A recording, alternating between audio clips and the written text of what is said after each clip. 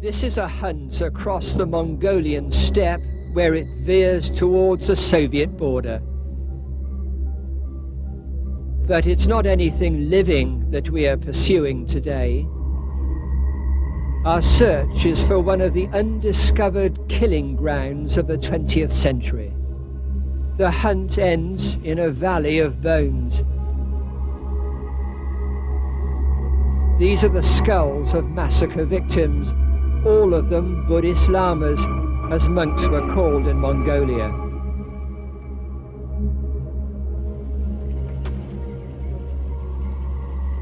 "50 years ago, on a dusty morning in Ulaanbaatar, the Mongolian capital, the communist despot who ordered these killings sped to a cabinet meeting. His name was Choibalsan. He terrorized this nation for 17 years. Comrade Marshal Choibalsan, though totally unknown in the West, was the Pol Pot of his time.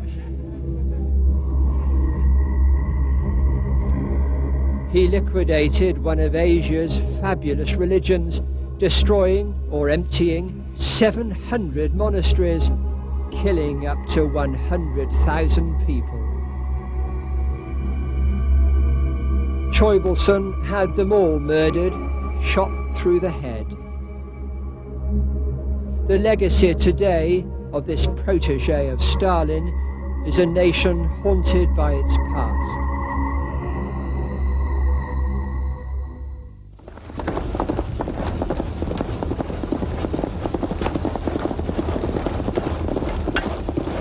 Though their country is shackled by the burden of modern treachery on a Shakespearean scale, half of Mongolia's 2 million people thrive in exactly the same sort of semi-nomadic style as their forebears. It's still true that only the fittest survive, but the Mongols have adapted wonderfully to the hardships of the grasslands. There are 2 million horses wandering the Mongolian steppe, which is as large as the whole of Western Europe.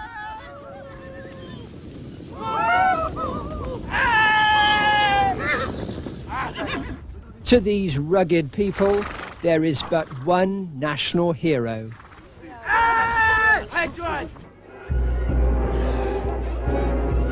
He was called Genghis Khan. 7 centuries ago, this obscure chieftain united the Mongols and led them to world domination, which is celebrated in this new Mongolian feature film. The mighty Khan and his descendants conquered both China and Russia.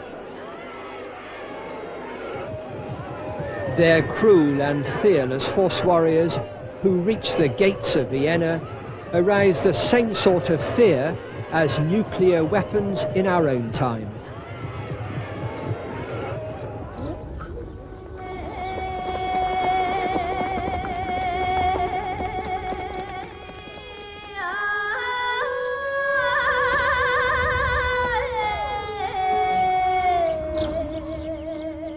But then history tired of the Mongols' martial antics and forgot them.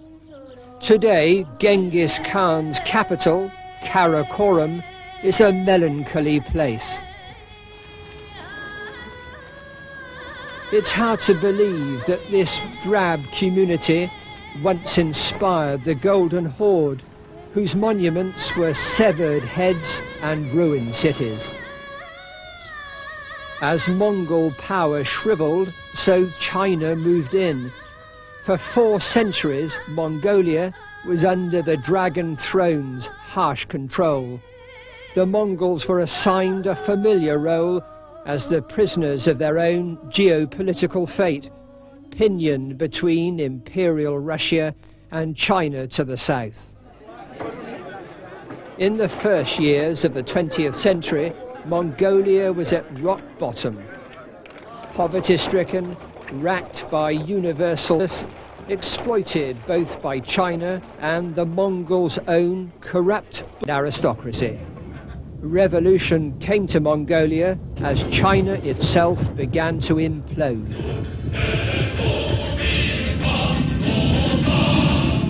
In 1921, in a war that saw one of the world's last cavalry charges, the Moscow Bolsheviks intervened. The Red Army was sent to Mongolia. The Bolsheviks placed a handful of Mongol radicals in power.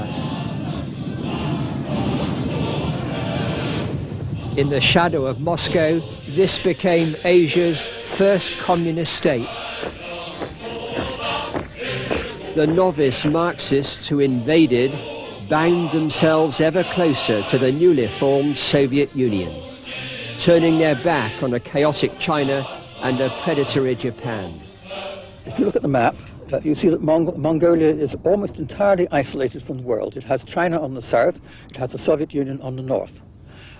At the time we're talking about, China was hostile, the Japanese were an aggressive nation, were probing into Mongolia militarily. The only friend they had was the Soviet Union.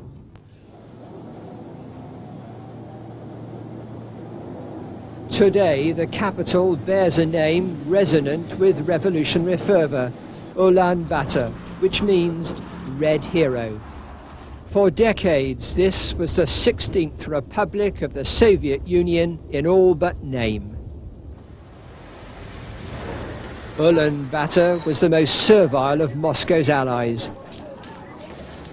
Just as dutifully, it followed the Soviet lead when the moment came for political change.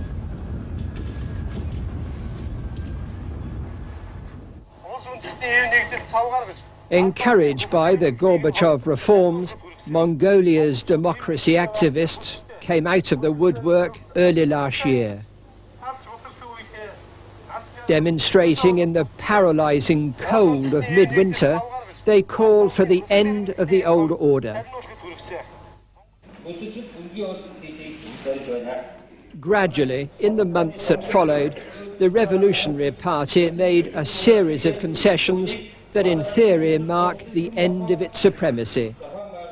Recently, it recast itself as the Mongolian People's Party. Stalin, who had manipulated Mongolian politics for his own sinister aims, made an inglorious exit from his pedestal in Ulaanbaatar, an event that took place late at night because the ruling party hoped to minimize the fuss.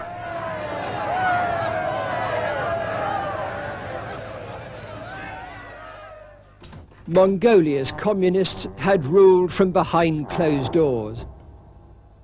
Our search began in room 29 at the Interior Ministry. In other words, the secret police. We're the first Westerners allowed to see these archives of the firing squads and the gulags of the Choibalsan tyranny. Thousands of files in numbered racks. Most Mongol families lost at least one relative during that terror. But it's only now, 50 years later, that the Mongols themselves are allowed limited access to learn where and when their loved ones were put to death. It's reckoned that 1/10 of the population of this country perished on the homicidal orders of Stalin and Choibalsan. These are files on 17,000 murdered lamas.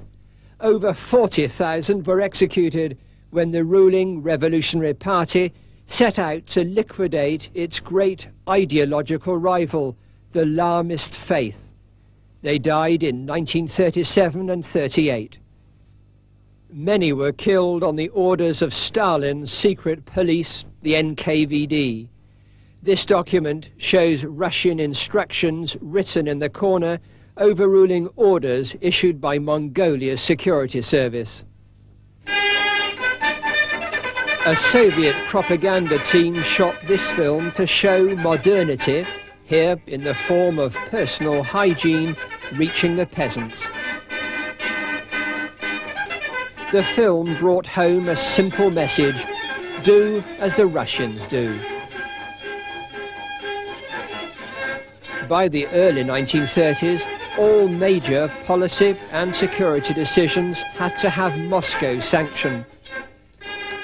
According to the official lies, this was a land of milk and honey, rather than a marginal region on the wrong side of Siberia.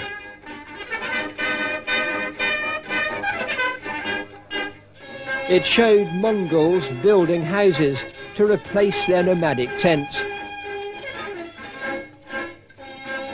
The traditional Mongol language was replaced by the Russian Cyrillic script.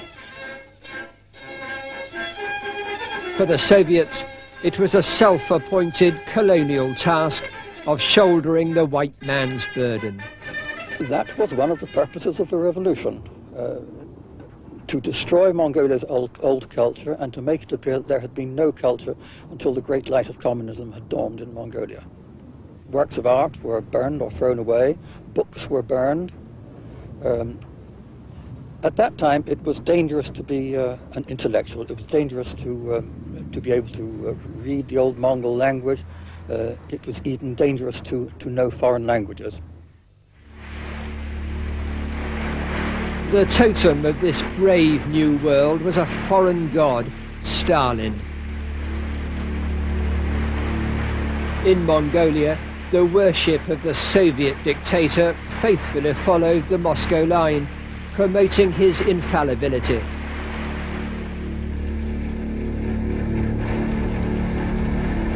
The chief sycophant in Ulaanbaatar was Marshal Choibalsan, who, like his Soviet patron, had spent time as a boy in a monastery. In both men, it may have spurred murderous instincts towards religion.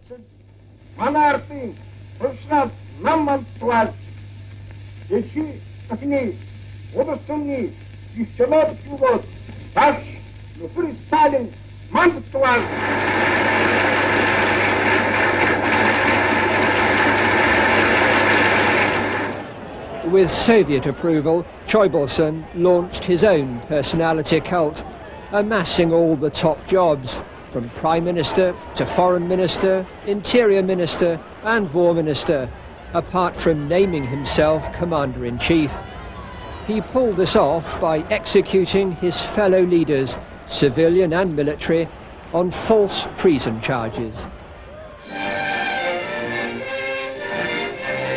All artistic and cultural life served to praise dear Comrade Choibalsan. He named a city after himself.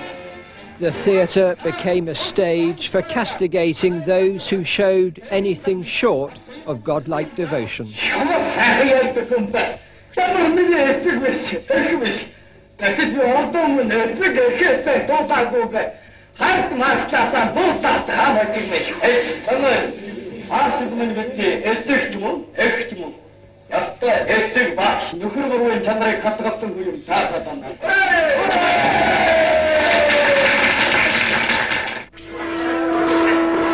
It was the Buddhist faith that provided the one challenge to Choibalsan's authority.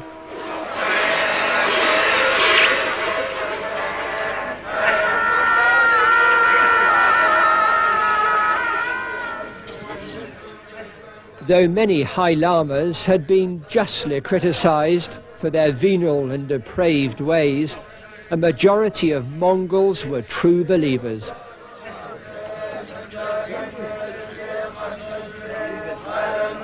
There were over 80,000 lamas in the monasteries, all venerating as their god-king the Dalai Lama in distant Tibet, which exported its spiritual beliefs to Mongolia. Choibalsan's next attempt to eliminate the influence of religion was to get Stalin's NKVD to produce an anti-clerical propaganda film. The film sought to convince the Mongol peasantry that their lamas were arrogant, corrupt, inconsiderate. They lived off livestock handed over by peasantry. The lamas eat and drink with gusto. They were shown to be no better than ravenous dogs. Under duress, the lamas were forced to defecate together outside the monastery as the cameras rolled. A child lama, believed by the faithful to be a living reincarnation of a Buddhist master, was shown giving the boot to submissive devotees. The film is wonderfully shot by one of Eisenstein's contemporaries, but its purpose is manipulative.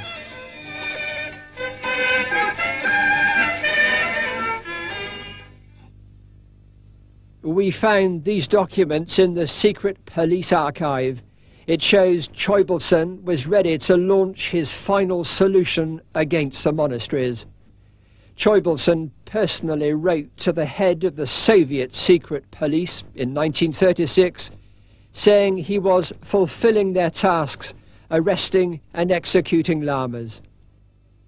In later documents, he gave exact numbers and categories every time a group of Buddhist lamas were shot on his orders.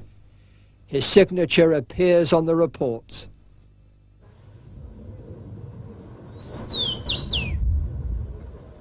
Practically every monastery in Mongolia was destroyed or abandoned. These are the ruins of the Manshir monastery in central Mongolia. But here, there are signs of change. When the government loosened its reins over religion a year ago, plans were drawn up to rebuild. On the ruins of the old, a new central temple will be constructed.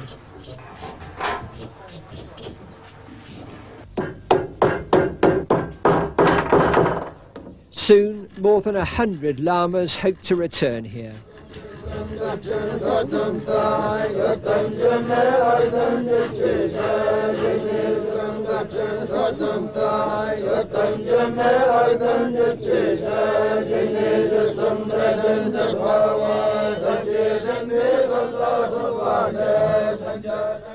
Nearby, the old men from Manshir, the few who survived the killing, have again donned their Lamist robes.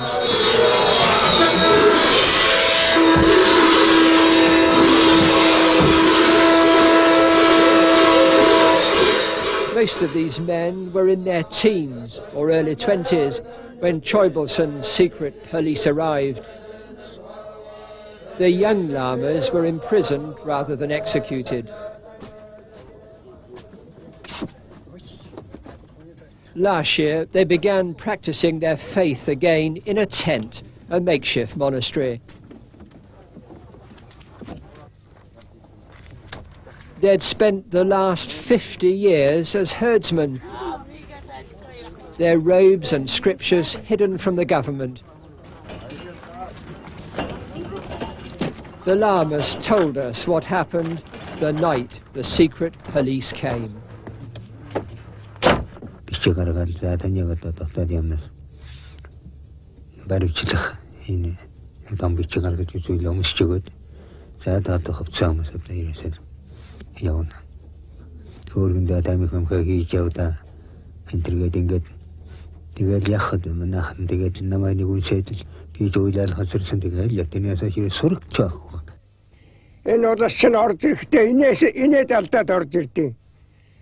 Яаха одоо барьж авчаа вечиж шоронд хийх гэж байгаагаа алах гэж байгаа улсруугаа инээж орж ирдэг үлээ дээ. Энэ үнд гэр кэнч баярлах уу да. It was the presence of Soviet NKVD squads alongside Stalin's Red Army which enabled Choibalsan to finish off the lamas. Хороосон газар үед юм л дээ. Их тийм юуч юм уу юу чинь тэрний ингээд амсардаг үл нэг олон одоо лам хүний одоо нэг том малгай байдаг шүү дээ. Тийм малгайнууд гэвчээ. Тэгээ энэ ч одоо юу юм гэсэн юм ийм нарийн үзүүлж байгаа. Энэ одоо хүн хороосон газар. Ягаад гэвэл тэгээ хүний тэгээ энэ буудах дээр хүн чинь малгайн гэдэрг очдөг юм байна л да. Тэгээ малгайн тэр хүний гадаа үлддэг хүн цаашаад ордог. За өнөөх нь хэзээ авчт юм бэл да гээл одоо ингээд цомор айхгүй яах вэ? Айхын дээдгээр айдсан.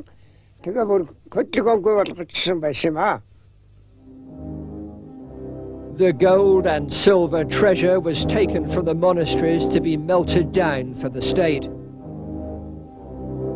The mythical monsters of Buddhism were hauled from the temples and smashed one by one. A few were taken off to Leningrad as Soviet plunder.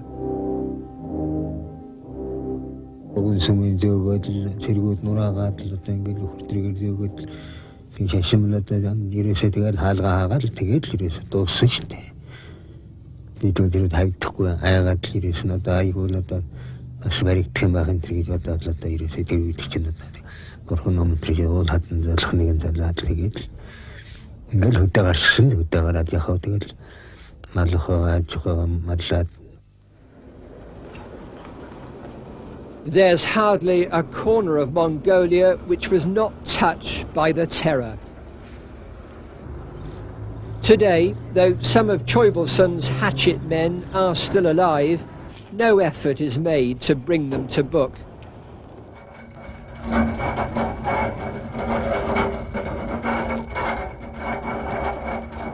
This frail-looking pensioner, living in squalor, ostracized by his neighbours because of the blood on his hands, personally put 15,724 people to death.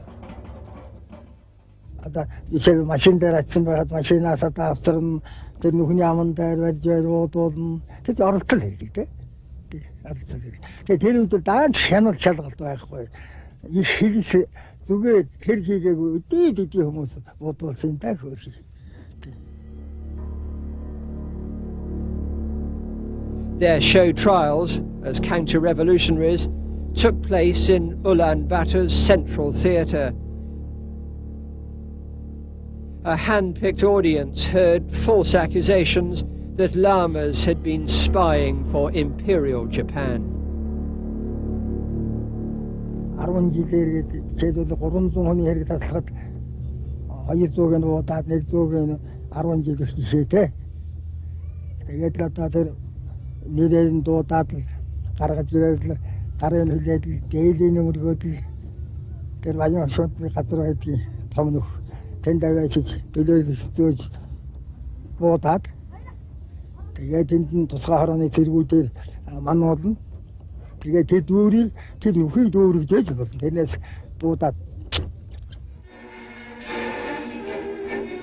Mongolia's propaganda outlets depicted Choibalsan as a loving father teaching his son how to shoot because of the growing threat to their benefactor, Stalin, from Nazi Germany.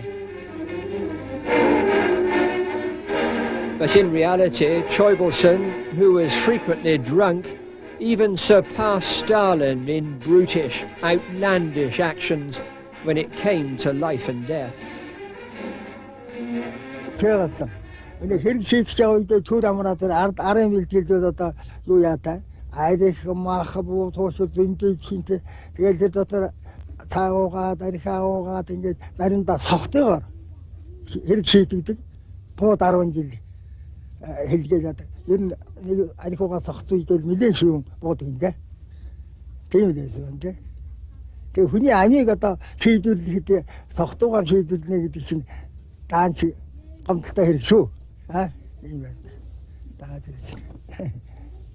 Choibalsan бууд 10 жилийн ердөө ганцаараа дураараа тэр Choibalсан-гийн босны зарлиг тэр саарл гүйцэтгэв. Тэр хонсын бүрдүүнд байгаа шүүх яамны сайд орооны нарийн мичийн дараа бусдад хонсын бүрдүүнд юу дуурахгүй.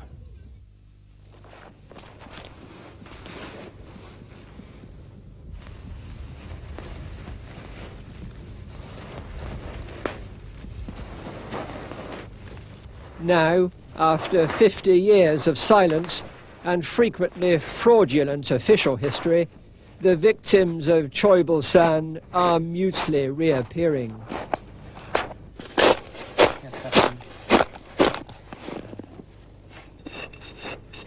This is a mass grave we found near the town of Moran in northwest Mongolia. The search team with us had time to unearth 8 skulls and other remains, before the weather turned wintry. These are fragments of the saffron robes of lamas murdered in 1939. They came from a nearby monastery. Government officials estimate another 5,000 skeletons lie under this sandy soil, gradually being exposed by the winds from Siberia.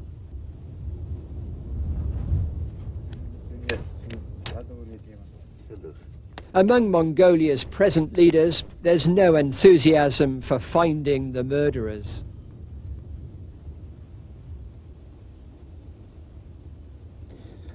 Хэлмэгдүүлж байсан хүмүүс нь одоо өнөөдөр бараг байхгүй.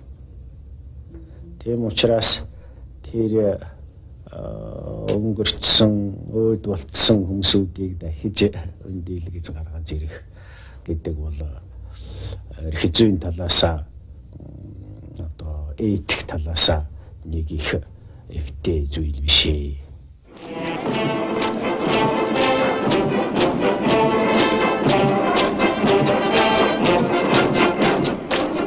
Given the smallness of the elite, it's inevitable that many party cadres with a murky past are still in or on the edge of power.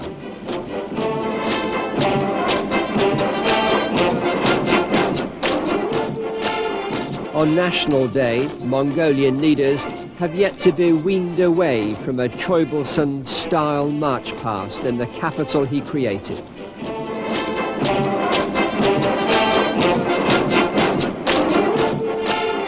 The dictator's stamp is all around.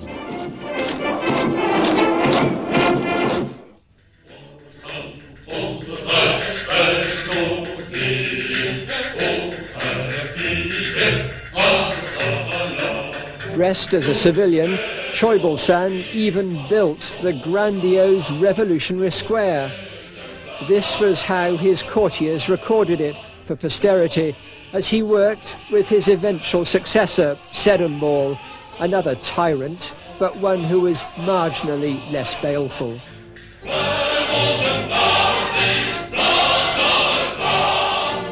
When the Lenin Club went up in the 1940s, after the Second World War, Mongolia had become one of the world's most closed societies, shutting out, with Stalin's approval, all contact with the West.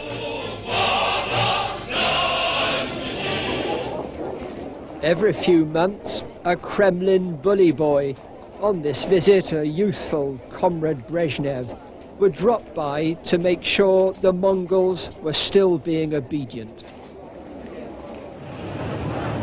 Moscow's greed didn't stop there.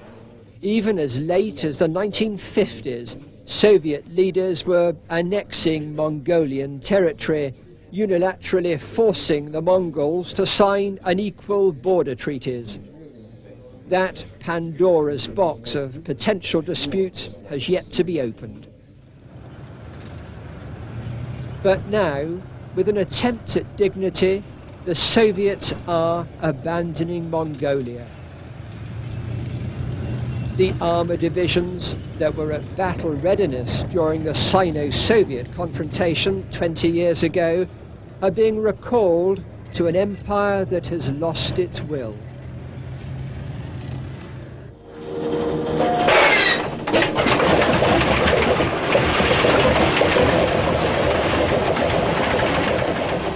Among the exotica they're leaving is a fleet of Antonov biplanes.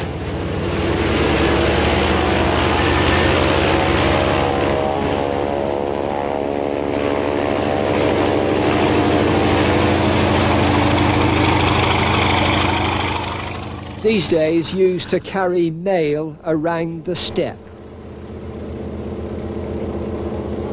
We chartered one, secure in the knowledge other planes were unlikely to be flying because there's hardly any fuel available.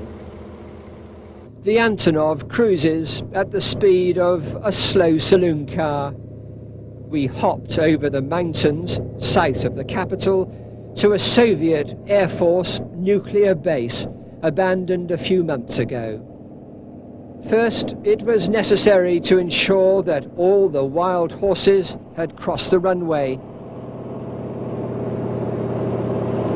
With that final low-level check completed,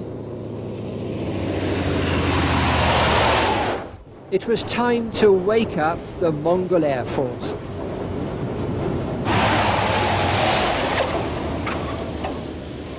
They arrive by bike, friendly enough, but nonplussed to see, of all things, an aeroplane. Just imagine that during the decades of the Cold War, this base was targeted for annihilation, keyed into the computer boards of the Chinese missile system across the border, and almost certainly the Pentagon's as well. Here, it was a Soviet finger that was on the nuclear trigger. Lenin's time had come and gone. Now the Mongols hope to turn this concrete emptiness into an international airport.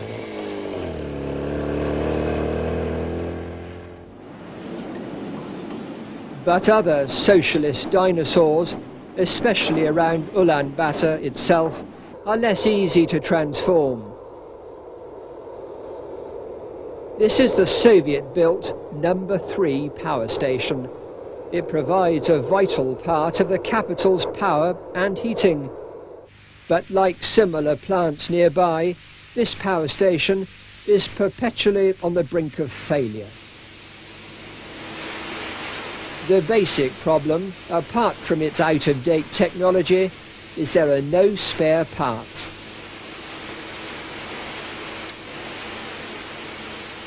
And since January, the Soviets have demanded hard currency payments for all goods, something the Mongols haven't got. Giant, broken components are everywhere.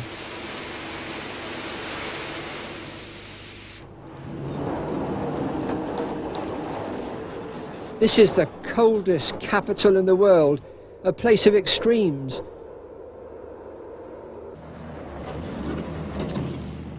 Where icicles can suddenly sprout in the middle of summer. So the coming power station crisis frightens those in charge. There's a Heath Robinson heating system with huge pipes already cracked and corroding, wastefully taking warmth literally across roads. A communal heating system reaching the apartment blocks where over half the capital's people live. Өнөөдрийн байдлаар манай цахилгаан станц 200,000 тонн үүрс нөөцлөх ёстой. Гэтэл одоо бодит байдал дээр дөнгөж 50,000 тонн үүрс нөөцтэй байна. За хамгийн гол шалтгаан бол одоо уурхайнаас үүрийг ирүүлж чадахгүй байна. Хэрвээ ямар нэгэн байдлаар манай цахилгаан станц зогсох юм бол Улаанбаатар хотын одоо 30% нь цахилгаан дулаанг болно. Өөрөөр хэлбэл ихээхэн одоо хүмүүс бол даарна гэсэн үг. Хэрвээ даарах юм бол өвчин авна. Өвчин авах юм бол мэдээж ойлгомжтой одоо ард түмэн хөдөлмөрчд одоо хөл аюул очно л гэсэн үг. Ийм л юм болох юм байна.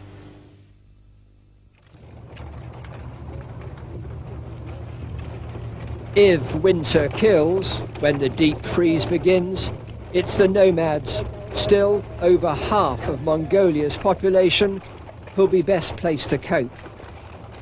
These are tinkers, allowed to freely roam again now that the rigid control of the party has collapsed.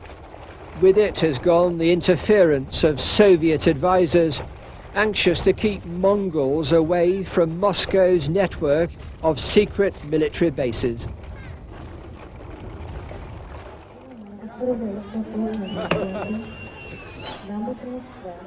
Every week now, the Trans-Siberian Express carries batches of Soviet advisors away from Mongolia. Many are bitter, complaining that their once submissive ally has turned against them. We joined one party of disconsolate construction workers, including women house painters. Только приехала, год поработала, что заработали, то они все вынесли с квартиры. И нам ничего не вернули. Так и осталось на этом. Никакой за нами защиты, ничего нет. Как это так? Они должны нам что-нибудь довернуть, хоть половину. Вот так, что ж тут? Обидели нас сразу прям. Ничего хорошего нет, честно. In Central Asia, this Soviet exodus really is a turning point in history. But if the Russian bear is withdrawing north, the Chinese dragon to the south is stirring.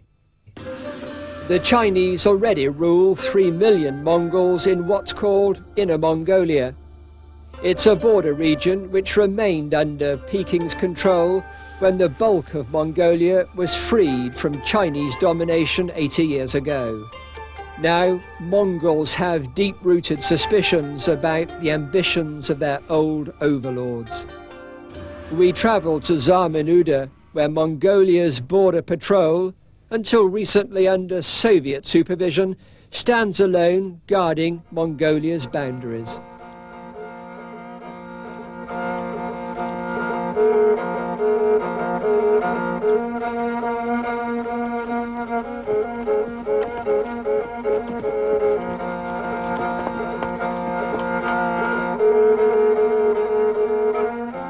Just after dawn, in the eastern Gobi Desert, a Mongol frontier patrol crosses the railway line that links Peking and Moscow.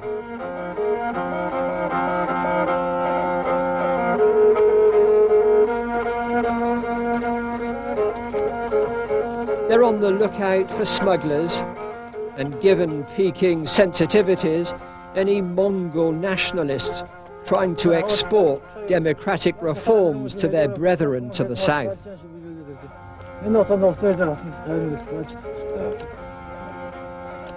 Now the rise of Mongol nationalism, plus the start of multi-party democracy and a Buddhist religious revival, deeply worry the aging communist leaders in China. That's why they've ordered an internal crackdown against their own Mongol dissident leaders on their side of the border. On Mongolian territory, there are watchtowers dotted along the 2,600-mile border. But such is its immensity that short of deploying every one of Mongolia's 2 million people along it, the frontier can't be adequately protected. It was here, over 50 years ago, that the marauding Japanese Imperial Army, which had already seized the whole of northeast China, launched a series of cross-border raids. For Tokyo too has dreamed of controlling the vastness of Mongolia.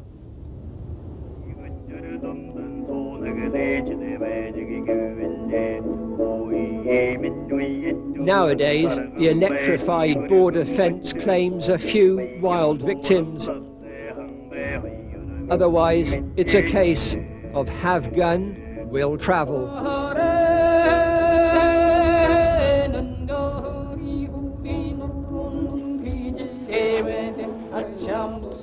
No recruit will be accepted by Mongolia's frontier force unless he can ride everything that can be saddled.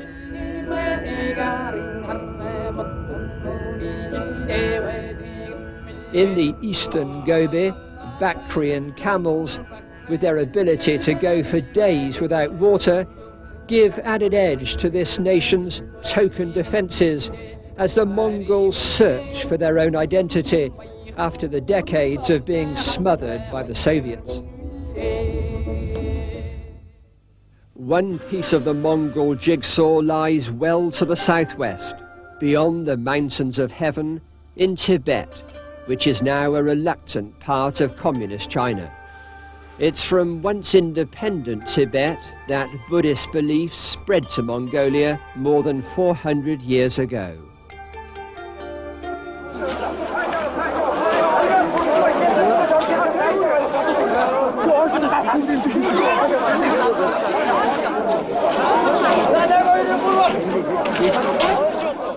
Unexpectedly, during our assignment in Mongolia, the exiled Tibetan leader, the Dalai Lama, came to Ulaanbaatar. The faithful who survive Marshal Choibalsan still revere the Dalai Lama as a living god and head of the church.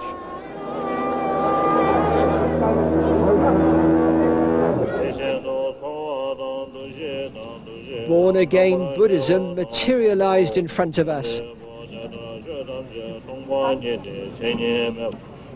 But in the half-century since this same holy man assumed his spiritual duties, most of the old rituals have been stamped out and forgotten in Mongolia.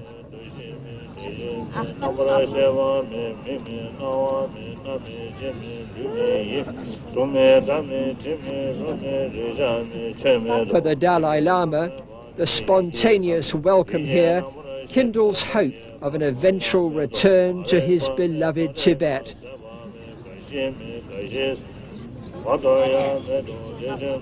Though Peking's repressive rule there borrows extensively from Choibalsan's Manual of Intolerance in Mongolia. Now the faith remains very, very strong. In their eye, you see some tear. You see many of them, you see, crying. I myself also become very emotional. You see, in my eyes also is a tear. Tibetan and Mongolia, in both cases, Buddhism is almost like the life of the national. So the destruction of Buddhism means the life of the nation, you see, destroy it. Destruction never, eliminate the genuine Buddhist faith. It lives. Yes. Now, under such difficult circumstances, now Buddhist faith remains very strongly in Mongolia, now in Tibet also. It's very strongly.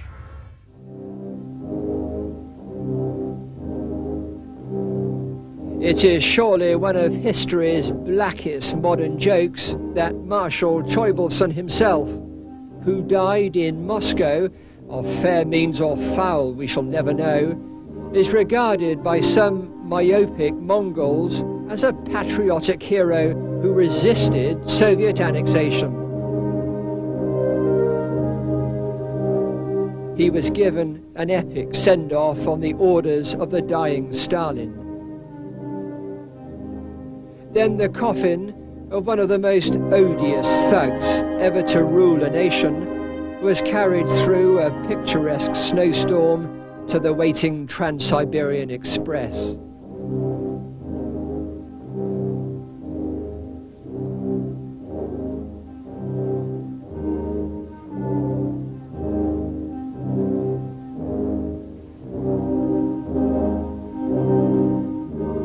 In Mongolia, there were grotesque scenes as citizens wept to order.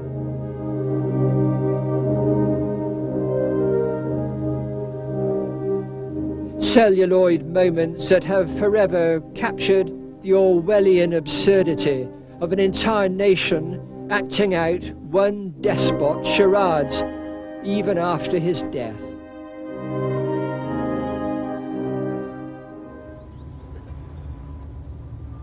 As for Choibalsan's accomplice, Stalin, his monolith lies in a makeshift coffin, in fact a wooden container outside the State Central Library here. It's probably still intact because no one's had the nerve to break it up yet. But Stalin remains a useful scapegoat for those Mongols anxious to blame others, foreigners, above all Soviets, for the sins of their fathers. Disney баатарч гэж бид одоо нэрлэдэггүй. За зөвхөн алан хядагч байсан ч гэж одоо нэрлэдэггүй. Яагаад гэвэл энэ нийгмийн Монголын ард түмний өмнө бүтээсэн гавьяатай үйлсч бий. Тэр хүний хувьд хийсэн нүгэлч бий. Аль нь бий. Тийм л одоо эсрэг тесрэг юутай одоо тийм л нэг хувь хүн л дээ.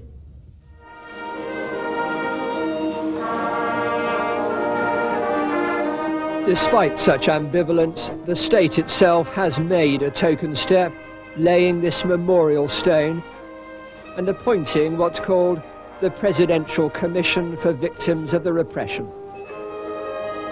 Хэлмэгдүүлэлт нь гадаад дотоодын шалтгаан шахалт нөлөөтэй байсан хэдий ч Монгол хүмүүсүүдэд хэлмэгдүүл байсан гэдгийг бид мартах ёсгүй. Among the survivors gathered here were men who had suffered Choibalsan's arbitrary sentences. There's General Zolman, who spent 7 years in the gulags, accused of being a traitor. Haidav, the Lama, who only avoided execution because his name was spelt wrongly on the death list. And the editor of the party newspaper, 6 of his colleagues who stood trial alongside him were shot.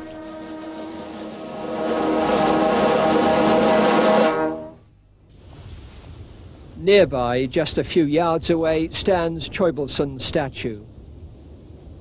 The victims of his paranoid purges wonder why the great and the not-so-good of Mongolia's tiny elite are unconcerned that the tyrant still has an honoured place in this capital.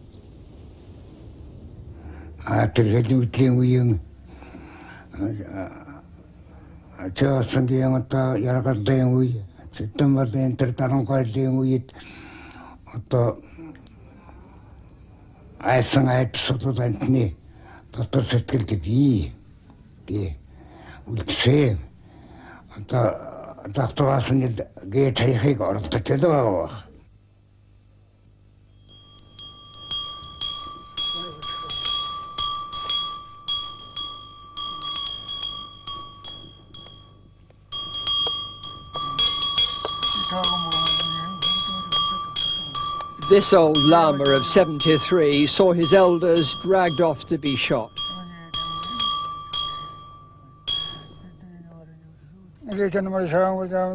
Now, beside a mass grave, he performs a purification rite to release their souls.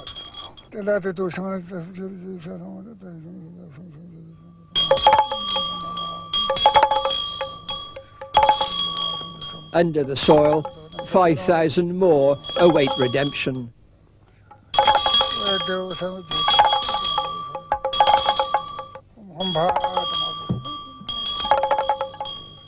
The death knell has sounded for the Kafkaesque labyrinth of evil Moscow foisted on these unworldly descendants of Genghis Khan. Now democracy is at hand with all its frustrations. For Mongolia, this is the hour of metamorphosis.